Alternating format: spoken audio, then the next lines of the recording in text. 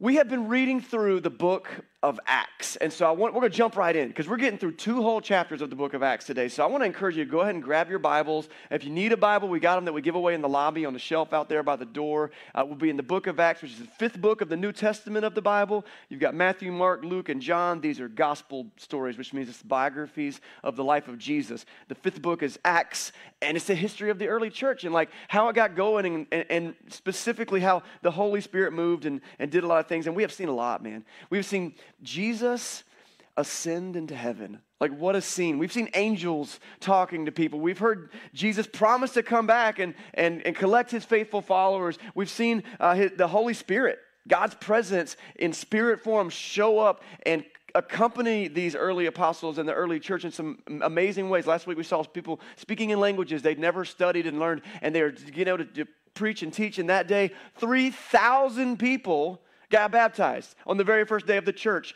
And that's all in just the first 2 chapters of the book of Acts. It is a fast-moving, full action-adventure story of the early church. And so it's a dynamic history of the beginning of the church and how it begins to spread around the world. Now, there are 26 chapters in the book of Acts. It's not a super long book anyway, but as far as Bible books go, it's a little bit longer. Our goal is to handle it in just 8 weeks, okay? And to do that, we're going to start picking up the pace a little bit. We spent 2 weeks in the first 2 chapters, but if you're doing the math, you're like, all right, there's 24 left to go. How are we going to get through this thing? Well, as we do it, what we're doing is we're trying to break them up into 8 kind of memorable chunks, and with each chunk or section, we're using one single word to define that section. For example, does anybody remember what the word from week 1 was? Give it to me. Wait. So wait, and we had the story of the apostles being sent back to Jerusalem to wait. And we talked about the importance of waiting, and the most important things in our life happen with what we do in the time between big events. Like, what are you doing while you sit here? How are you letting God grow you and use you and prepare you? So it was wait. What was the second week? Do you remember it? Helper. Yeah, you're on it. Helper. Helper. Helper is code word for the gift they were waiting for, which is who? The Holy Spirit. Yeah, so we talked about God's Holy Spirit and him coming into our life and being our helper. And he specifically, in Acts chapter 2, does the incredible thing of showing up and helping these people communicate, break down barriers, speak in languages they didn't already know, and ultimately be able to spread the word of Jesus to regions they couldn't even travel to because the visitors in town that day were able to take it for them. Today, I'm going to go ahead and give it to you. I got all these signs on the floor. I'm going to kick them over. Got to be careful. Today's word is about what happens when God's followers really face conflict. When we go up against opposition and things that might not be all for what we're all for, and how do we navigate that? The word is boldness. And we're going to be going through Acts chapter 3 and 4 today, and we're just going to jump right in. Acts chapter 3, verse 1. One day, while Peter and John were going to the temple at the time of prayer, at 3 p.m, there was a man who was lame from birth, and he was being carried to the temple gate called Beautiful, where he was put every day to beg from those going to the temple courts. And when he saw Peter and John about to enter, he asked them for money. Sounds like a good Bible story. People are walking to the temple. Someone's there that needs some help. What's going to go down?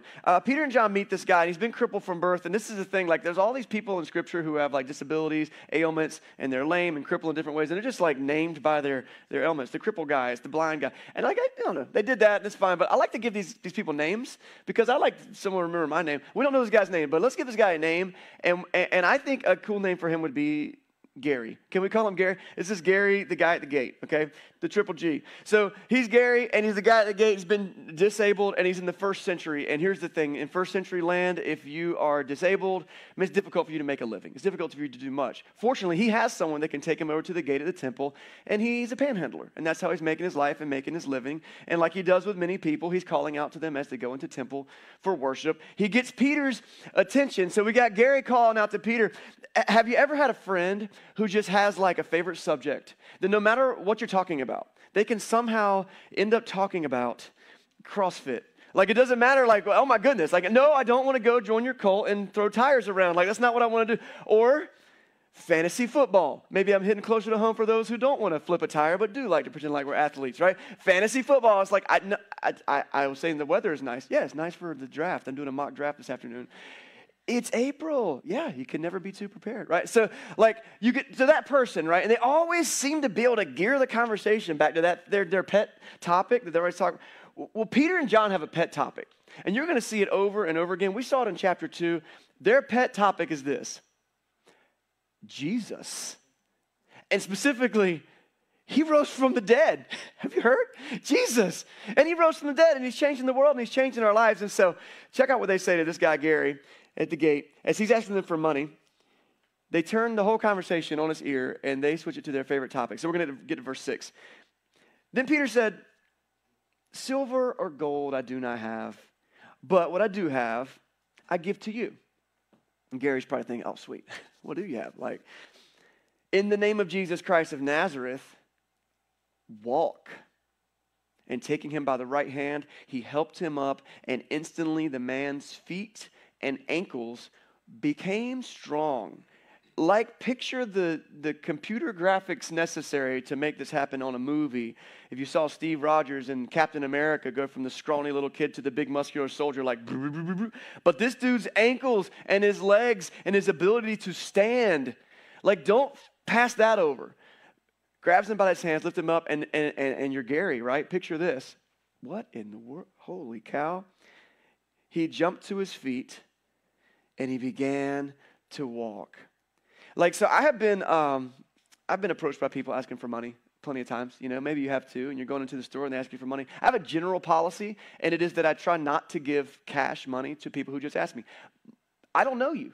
That's basically it. I don't know you. I don't know what your actual needs are, but I'm not just going to blow you off. So many times have been like, can I give you a ride? We need to go somewhere. You want to go get some food? Can I help you? Can I give you something that I do have? So I've tried that. But never once have I looked out my car window and been like, silver and gold I do not have. But in the name of Jesus Christ of Nazareth, give me your hand.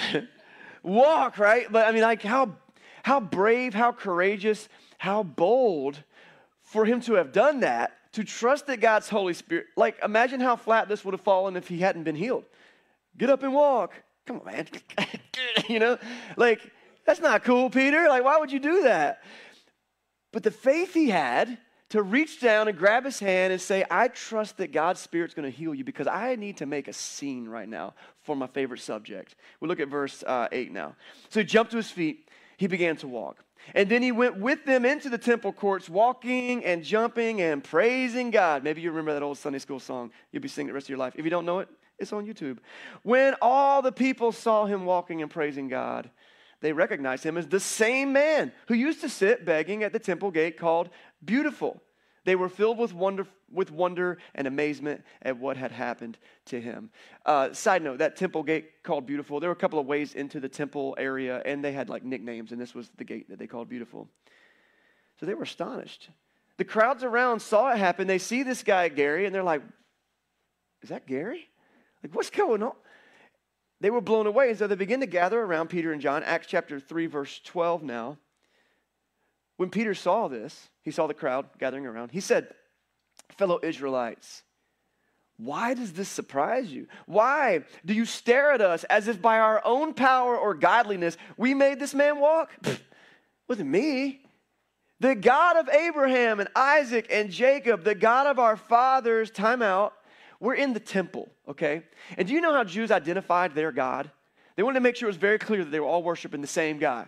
And they would say, this is the God of Abraham and Isaac and Jacob, the God of our fathers. He's just saying, I want you to know the same God that you are here to worship right now has glorified his servant, Jesus. And just like in chapter 2 last week, Peter immediately takes the attention off of himself and puts it on his favorite subject, Jesus. It wasn't me. It wasn't by my power, my strength, or my cleverness. It was because your God has glorified Jesus. Verse 16. By faith in the name of Jesus, this man whom you see and know was made strong. It is Jesus' name and the faith that comes through him that has completely healed him. As you can all see. I think it's very cool here that they point out that the people in the temple recognized Gary. They recognized him as the guy who was always sitting there by the temple. This isn't like snake oil, like trickery. This isn't someone faking it. Like, no, we know that guy. Like, I've actually given that guy some money before. I stopped and gave him a sandwich one time. Or I'd walk by and kind of ignored him every day. But whatever the case, they recognized him. And then also, like in chapter 2, Peter's going to give these listeners an offer to join the movement. There's this huge movement happening. You know, you might remember, at the end of last week's sermon that Peter gave, 3,000 people gave their life to Jesus. 3,000 people were baptized. This little ragtag group of people who a couple of weeks ago were huddling scared in their house because Jesus had been executed are now finding the bravery, the courage, the boldness to speak out. The Holy Spirit shows up, gives them the ability to do things that they wouldn't be able to do on their own. And 3,000 people in that first day choose to follow Jesus. And this moment was pretty awesome. Gary's healed. People are praising God because of it. Everyone's on fire. I mean, who wouldn't love this? This is amazing. But it turns out, not everyone's happy. We're crossing to chapter 4. Chapter 4, verse 1. The priests and the captains of the temple guard and the Sadducees came to Peter and John while they were speaking to the people. These are leaders of the temple area, specifically the Sadducees. They were let's call it a political party, and they were kind of in charge of the temple. The priest was a title that many of them held. Some of them probably were Sadducean in the way that they thought, and I won't even get into all the things that they thought. But they send their guards out to Peter and John. Verse 2, they were greatly disturbed because the apostles were teaching people, proclaiming in Jesus the resurrection of the dead. Remember that. So they seized Peter and John. Because it was evening, they put them in jail until the next day. It was the end of business, so you got to wait till tomorrow. But many who heard the message believed. And so the number of men who believed grew to about 5,000. First of all, wow. Okay, so last count, we're at 3,000. Okay, and so like 3,000, and you have a big boom in attendance, and people are excited about it. Like, how big do you think this movement is getting? And I'm thinking like, well, 3,250 would be pretty impressive. And 3,300 would be pretty impressive. But another 2,000 people have already added to the ranks of Christians, followers of Jesus. So wow, praise God for that. That's amazing. But wait. That wasn't the headline in that last little section that we read. What? Peter and John get arrested and thrown into jail overnight till they can deal with them in the morning. Who would have a problem with somebody healing a lame guy? Who would have a problem with that? What's wrong with you? This guy Gary, he's been begging by the temple gate for his whole life, and finally he's so excited. Can you see the joy in his face? You see the places where his tears have run down his dirty cheeks, and because he was so excited. You see this moment, and there are some people seeing this happen and going, we can't allow this. And they go and arrest Peter and John. Why is that? I think there's two things to consider. First of all is this. There was a belief among the Sadducees and many in the area that like, after you die, there's nothing else. There's nothing else. To talk about there being something else, an afterlife or something like that, would be what they called the resurrection. And they weren't down with that. They didn't teach that, and there's a lot of different nuance to the teaching on the resurrection, but they didn't like that teaching. That's one reason why they didn't like Jesus' teaching. That's one reason why they haven't liked what the apostles are teaching, because they keep on talking about this resurrection of the dead. And now they're talking about this guy, Jesus, who they're saying literally rose from the dead. He was physically dead, and then he physically came back to life and didn't die again, and then went to be with the Father. The Sadducees are not down with this because they just think this is completely false doctrine, and it's leading people astray, and how dare you, right? And so that's one half of the story. The other half of the story is this. There was this superstition that someone like Gary was crippled for a reason. The superstition was probably God is punishing him. Because probably his parents or his grandparents had done something really sinful, and as a punishment for their sin, they allowed their child or their grandchild to be lame. How dare you come in and undo God's punishment? If I came home after like a day out and I'm working or wherever I am, and I came home and I found that my kids, my son and my daughter, were being punished by their mom. I don't know what they did. I don't know. I just got here. Parents, you ever been there? I just got here. Like, what's going on? I have no idea what's just happening right now. But I just got here. The kids are upset because they've been grounded or punished or taking stuff away. I don't know. Something's going on. And I walk in the house, and I imagine one thing. I walk in, and I'm like, what's going on here? Oh, you're grounded? No, you're not. She don't know what she's talking about. You're not grounded. Go play. Go. Okay, that's a fail, by the way. So if you've ever done that and you were wondering why your spouse was so mad at you, that was stupid, okay? You never do that. Like, there's a reason that mom punished them. Like, I need to talk to her. I need to figure out, like, is it, I probably would have been more severe. Like, right? You don't come in undoing God's punishment. I want to clarify, this isn't true. God doesn't say that if you're a sinner, your grandkids will have disabilities. Like, that's not exactly what any of that means, but it was a superstition. So there's this cultural bias or, prejudice against people who are disabled, and they probably deserve it, which is somewhat how they justified how they treated them. And so for whatever reason, whether it was undoing of God's punishment or the talk about the resurrection, which is explicitly stated here, they were definitely upset about that. They were like, we got to get to the bottom of this Peter and John stuff, and meanwhile, let's lock them up.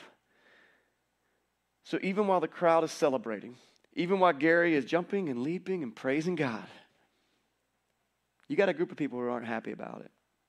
And so the temple guards put him under arrest. Wow, okay, things escalated quickly. So let's see how it plays out. Verse 5. This is Acts chapter 4, verse 5.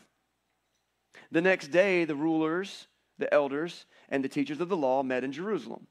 Annas the high priest was there, so was Caiaphas and John and Alexander and the others of the high priest's family. These names might not mean a lot to you. You might have noticed one or two of them. You don't have to know all the history. In fact, I think with some of them, we're kind of guessing on who they are. But there's what you need to know. These were the big wigs of the leading council in the temple. This was like the Supreme Court gathering of people that can make judgments on things. And Annas and Caiaphas specifically, Annas was the high priest. And so there's all this priestly division among the people of Israel, and it's a specific family group, and some of them rise up to actually be priests who serve in the temple, but only one was the high priest, and he was in charge of all the actions of the temple and oversaw all the other things. Annas was currently serving as the high priest, and his dad, his name was Caiaphas. Incidentally, Annas and Caiaphas, they presided over Jesus' trial for his execution. So you can imagine that when Peter and John are in jail, and they found out they've got to face Annas and Caiaphas and their crowd, that's an intimidating group of people to face. Just recently, that group of people has sentenced their leader, Jesus, to execution. Okay? So you're sitting in prison and you're knowing that this is ahead of you. They bring him in, verse 7. They had Peter and John brought before them, and they began to question them. By what power or what name do you do this? That's a fair question. By what power and by what where do you get off coming in here and talking the way that you talk and doing the things that you're doing?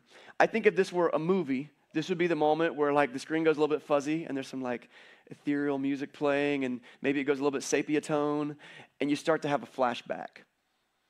There was a time where Jesus was teaching Peter and John and the other disciples, and he said something that I believe prepared them for this moment. This is in Luke chapter 12, verse 11, if you want to jot it down. But he said, when you are brought before the synagogues, the rulers, or the authorities, do not worry about how you would defend yourselves or what you will say. For the Holy Spirit will teach you at that time what you should say. Do you remember the Holy Spirit? We've talked about him a lot lately, and last week he was the main topic of conversation. This is God's presence in our life, being our guide, our advocate, our teacher, our helper. This, by the way, is a fantastic lesson for anyone who's in Christ. There are times in which you just don't know what to do and what to say, and the best thing you can do is lean in through prayer and talk to the Father and say, Lord, let your Spirit guide me right now. And I feel certain. Peter and John in that dusty old cell were like, Holy Spirit, it's time for you to show up. Because there's a good chance we're not going to make it through this day. We are probably going to be executed just like Jesus was, because this right here, this is serious. We have been drawn in, essentially charged for the same things that Jesus was charged for. So they're standing, and by what power and what authority do you do these things? Verse 8. It says Peter speaks up, but it clarifies. He was filled with the Holy Spirit. And he said, rulers and elders of the people.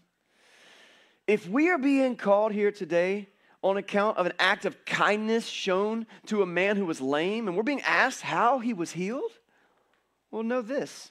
You and all the other people of Israel, it is by the name of Jesus Christ of Nazareth, whom you crucified, but whom God raises from the dead, that this man stands before you healed.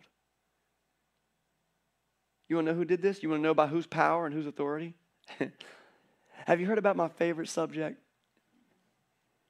Jesus. By the power and by the name of Jesus. And as if these guys who just recently presided over this trial, and I can't understate how much of a ruckus Jesus just recently caused in Jerusalem. Like, it was a pretty big deal. Everybody was talking about it, okay? It was a big deal. It would have been trending on Twitter or X or whatever it's called now. Like, this is a big deal. And so as if Annas and Caiaphas, who were right there looking at Jesus, forgot, he was like, Jesus, the one whom you crucified, but whom God raised back to life. You remember that guy? And then in verse 11, he kind of adds this little zinger. And I want to explain it, but just take it in. He says, Jesus is the stone you builders rejected, which has become the cornerstone. Salvation is found in no one else, for there is no other name under heaven given to mankind by which we must be saved. This is a powerful argument that he's making here. He raises a quote from Psalm chapter 118, verse 22. And now, this doesn't hit you very hard. I know. It's not going to hit us very hard. We don't study the book of Psalms. We don't sit around our kitchen tables with our family singing the Psalms. We don't get up in the morning and go to school when we're little kids and we're memorizing and we're singing in the Psalms. But these guys, the leaders in the temple, they knew the Psalms. They specifically know what we call Psalm 118. And they specifically would have understood this psalm. The stone the builders rejected has become the chief cornerstone. This was considered a prophecy or a statement or description of the coming Messiah. That one day there was going to be someone to rise to the ranks and the people were just going to reject him. And Peter quotes that. They know what it's about. And he says, you are the ones who rejected him. In effect saying, listen, you guys who think you know everything and you're in charge of all the religious stuff, you missed the main thing. You're the ones who missed him. And not only that, you put him to death, but don't worry about that. Because God rose him back to life. You want to know who gave us the authority and from where we got the power to let this guy walk? It was that guy.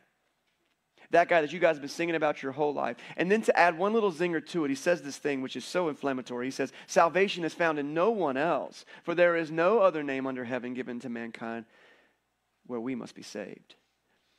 That last little punctuation, Jesus is the only way to salvation. That little piece, that would be nothing short of blasphemy.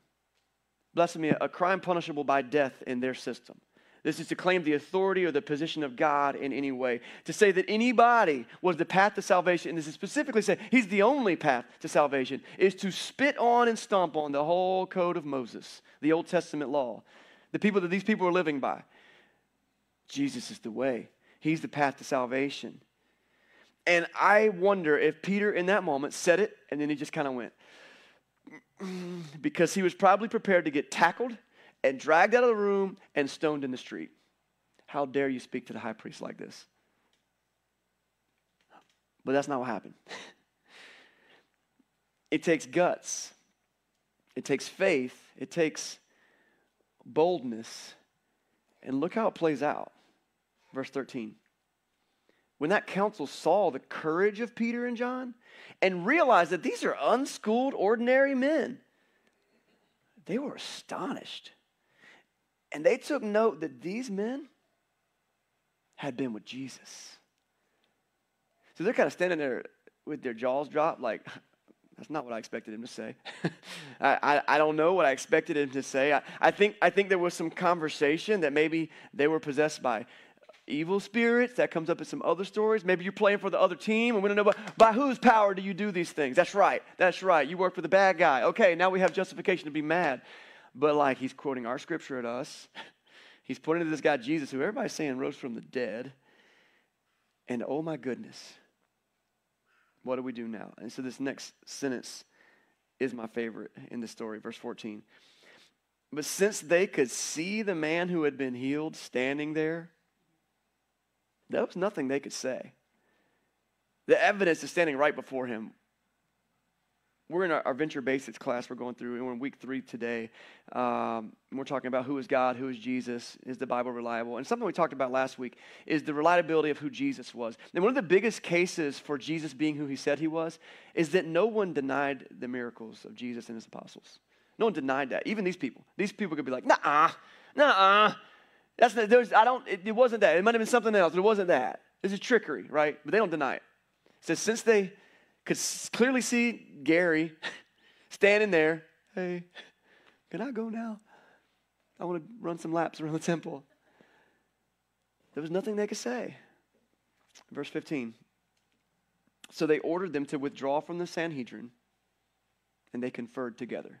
You remember the old cartoons where all the cartoon characters get together, they put their headlines. Remember that? Like, I grew up on Bugs Bunny, so I'm imagining that's kind of what the Sanhedrin's doing. Probably not. They're probably yelling and being very upset because there's a lot of emotion in this room. And they say to each other, what are we to do with these men? Everyone living in Jerusalem knows they performed a notable sign, and we cannot deny it. There he is. But to stop this thing from spreading any further among the people, we must warn them to speak no longer in this name. They feel stuck. They don't know what to do with the apostles. They don't approve with what's happened, but they don't see any way out of this. And so they're just going to intimidate the disciples, slap them on the hand. And they come with like a warning. At this point, Peter and John are about to get off the hook completely with whatever these guys say. They're about to get off completely, and they could be like, okay, yeah, whatever you say. Yes, sir, yes, sir. But that's not what happens. I want you to notice what happens after Peter and John receive the verdict. This is verse 18. Then they called them in again, and they commanded them, do not speak or teach at all in the name of Jesus. Like, that's their verdict. We're going to let you go, but shh, stop it. Stop that. Stop talking about Jesus. But Peter replied, which is right in God's eyes? To listen to you or to him? You be the judge. Which I catch a little irony in these because they are the judge. Like, that's their whole point. It's like, you be the judge. You don't tell me to be the judge. I'll be the judge when I want to be the judge. You be the judges. As for us, we can't help speaking about what we have seen and what we have heard. After further threats, they let them go. They could not decide how to punish them because all the people were praising God for what happened. Listen, if you're the priest of the temple, what's your main goal for the people that come to the temple? To praise God. Like, well, this guy's making people praise God. Oh my goodness, I'm stuck. I love what John says here, by the way. He says, we're speaking about what we have seen and what we have heard. And if you look at the Gospel of John, actually this is a little bit in the Gospel of John, in 1 John, the letter. This is how he writes about it. He's like, we're talking about what we have seen and what we have heard. This is like his phrase. He's like, this is my testimony. This is not me making stuff up. So right here, John, wow, like looks down the barrel of the gun that's about to shut him down. He says, sorry, like you do to me what you want. But I can't not do this. I know what I saw. I know what I've heard. I got to stand on this platform. I got to do what God calls me to do. And then they left. And we pick up their story next week. Boldness. What does it mean to be bold? I think it would be really easy for us to look at this story, Peter and John, and be like, well, of course they were brave and bold. I mean, they saw Jesus raised from the dead. Like, they saw him ascend into heaven. Like, of course they would be bold. And maybe they do have a little bit more to stand on. They've seen some more things. They've got more reason to believe. But here's the thing. They're human. They're human. Like, I wish I could have been a fly on the wall the night before. They got arrested. They got thrown in this jail, and then they're just waiting. Like, what was their conversation like that night? Knowing, man, you think we're going to see Annas and Caiaphas? Those guys are hard, man. They're so mean. They're so well respected. Like, I get nervous. I don't know. Peter doesn't seem to get nervous about much, so maybe he wasn't too nervous. Did they write letters to their families? We did the right thing. Keep following Jesus. We love you. Like, I believe that these guys had every reason to believe they would not have made it out of this scenario. Whether it would be locked up for a lot longer or maybe have the same fate as their Savior. What was their posture like? Did they sleep? Like, put yourself in their shoes for just a moment. They knew what they were up against. It hadn't been that long ago since Jesus himself had faced a similar trial, and he didn't get fair treatment at all. In fact, the way that they tried Jesus was actually kind of illegal to their laws. They just rushed through it, and they pushed him along, But one thing that separates leaders from followers is boldness. The people that become world changers, the people that make a difference in your life, your neighborhood, your schools, your places of work, they're the people who are bold, the people who are ready to stand up and do things. And so there's this definition for boldness that I heard a long time ago. I've been using it for years. And I want to share it with you. What is boldness? Boldness is a behavior. It's born out of a belief, and it comes with a known risk. It's a behavior. It's something that you do, but why are you doing it? I do it because I believe something. But it's not just like, I put, I've heard this thing. Have you ever put olive oil on your ice cream? I haven't tried it yet. That's a thing? I don't know. I heard a commercial where someone's like, you should try this. That's a behavior born out of a belief that it tastes good, but like, it comes with a known risk. I admit, that seems risky. But boldness is more like the story of Rosa Parks. You know the story of this lady? This is a lady during the civil rights movement in the 60s, and there's this hierarchy, and there's this pecking order, and it's a racial thing. And she's on this bus, and she's sitting on this seat. And there's people that get on the bus who think that should be their seat. They're like, get up. And she's like, no, I should be able to sit here. I had a long day. And she didn't get up, and she knew the risk. In fact, her brothers and sisters and friends around had experienced the risk of being punished, of being thrown into jail, of being attacked. She knew the risk. But there was part of a movement that was happening at that time. Like, we're going to step up. We're going to do these things because we need to make a statement. It's boldness. It's behavior born out of a belief, but it comes with a known risk. You're not being bold just because you do something loud. You're being bold because you do something that this could be a risk to your own well-being. Rosa Parks goes to jail. The civil rights movement moves on, and she's one of the first of many, many, many who have to take these bold stances. And like, if you look through world history, you see the world changers and the people who shake things up are the willing to say, like, I'm not concerned about the risk. I'm concerned about the principle. I'm concerned about the truth. I'm concerned about what needs to be done. And when it comes to being bold about God, I think we can learn a lot from Peter and John in this scenario. It says, when they saw the courage of Peter and John, they realized that they were unschooled, ordinary men. And they were astonished, and they took note that these men had been with Jesus. What is boldness? What does it take for us to be bold? I've got 3 observations and then a challenge, and then we're done.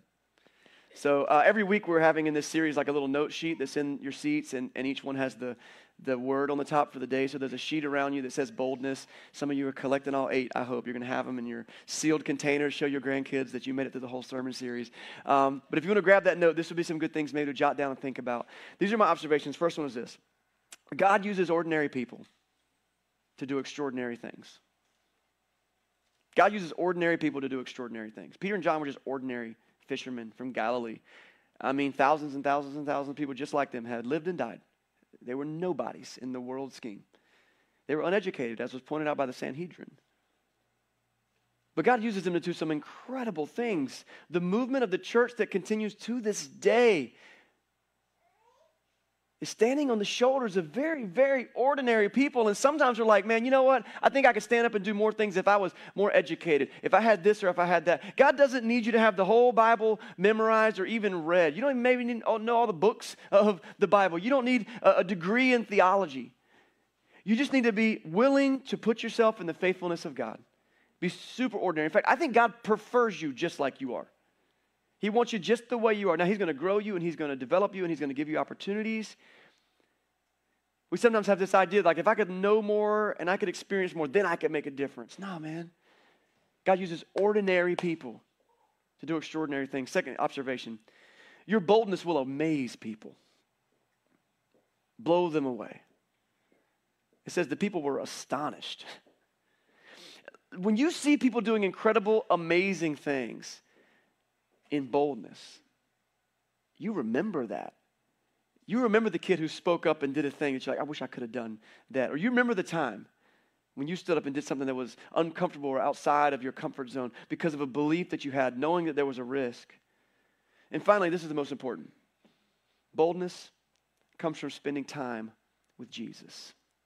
I need to clarify this because boldness is not exclusively for Christians. There's a lot of bold people, and you don't have to be a Christian to be bold. People take risks all the time for things that are lies or inconsequential, okay? But this type of boldness, this world-changing, culture-changing, life-changing boldness. It stands up for the truth of God. This comes from spending time with Jesus. And you might find that you don't feel bold very often. Can I challenge you to get into God's Word? Reading the first 4 books of the New Testament is a good start. Matthew, Mark, Luke, and John. Hear the stories of Jesus. Spending time with Jesus by spending time with Jesus' followers is a huge way to do it. Like, what do you think Jesus would say about this? What do you think he would do about this? These guys spent 3.5 years walking with Jesus. And if you follow them from the beginning to the end, you really find that, like, at the beginning, they were just, like, lost. They were constantly having to be corrected by Jesus. They were constantly having to told to get back on course, back on course, back on course. But by the end, as Jesus leads them, they realize, oh, we're the ones who have to lead the charge now. And where did they draw from? The time they had spent with Jesus. That's a lifelong journey, okay? So however much time you've had with Jesus so far, that's enough for now. But just keep leaning in. Keep taking one more step. That's what faith is all about. Those are my observations. And so I want to leave us with a challenge. My challenge is this week. Choose a way each day to step outside your comfort zone with your faith. And trust the Holy Spirit to guide you.